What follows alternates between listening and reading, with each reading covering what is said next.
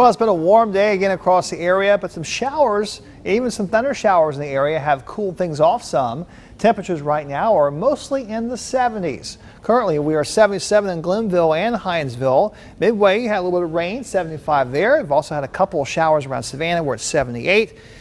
There's a few spots still in the 80s in between that didn't see any rain this afternoon. Let's take a look at the last 3 hours. Saw a band of showers and some thunder as well pushing in from the southeast to the northwest.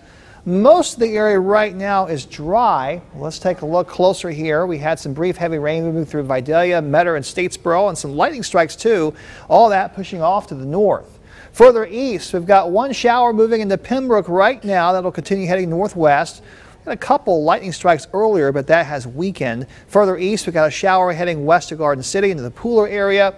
So get some brief rain there. Otherwise, closer to the coast, the sea breeze has already moved out, so you're likely protected for any showers.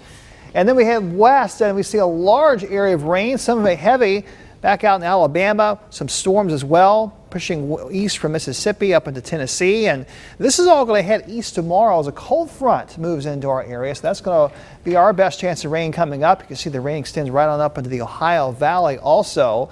Let me show you what we're tracking here. After an early evening shower in a couple of spots, we're going to be partly to mostly cloudy overnight. Then late tonight, some shower chances begin the increase through 8 a.m. Now tomorrow it's not going to rain continuously, but when it does rain, it could come down on the heavy side. Through 1 o'clock, you'll see areas of showers and possible thunder. It appears that the potential for heavy downpours will increase some along the coastal counties as we head through 5 and 6 o'clock. There will also be the potential for some thunder as well. And then that will push on east as dry air moves in. Skies will clear tomorrow night and Friday, and setting up for beautiful weather coming up for Saturday also with lots of sun. In addition to that, it's going to be cooler and the humidity is going to drop. Potential for rain amounts. Here's the latest computer model showing through 2 o'clock tomorrow anywhere from a ½ inch to an inch of rain across the area. Keep in mind that over here in these eastern spots, it's going to rain after 2 o'clock.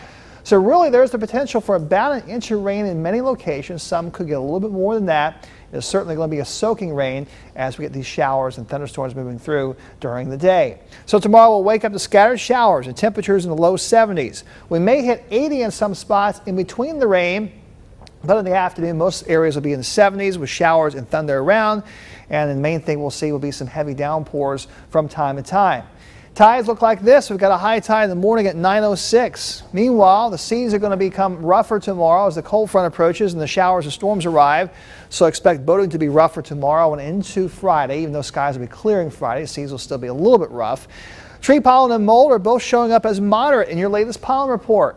And let's check out that Storm Tracker 7-day forecast. After a wet day tomorrow, we are looking at some really nice weather for the weekend. Lots of sun, highs not too far from 80, and with lower humidity, lows will drop into the 50s. And we know the hot weather is coming soon for good, so we have to enjoy these nice weather streaks while we get them.